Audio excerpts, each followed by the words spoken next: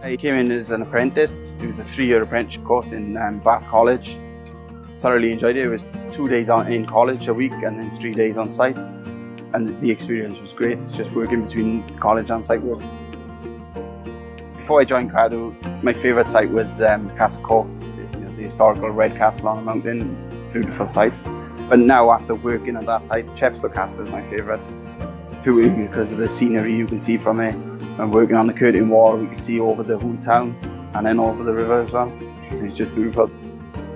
Neath Abbey, when I got there, it was in a real bad state, the monument itself, and then actually on completion of our works and then leaving, we left the monument in a lot better state, and it's quite fulfilling to do that.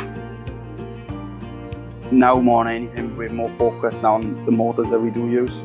So going back to what historically is correct. Now we can't source what materials they would have sourced, so we got to kind of make one material out of a few.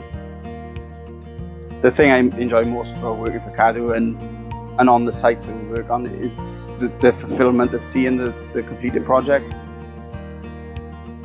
It's that knowledge and knowing that we're leaving it a better place.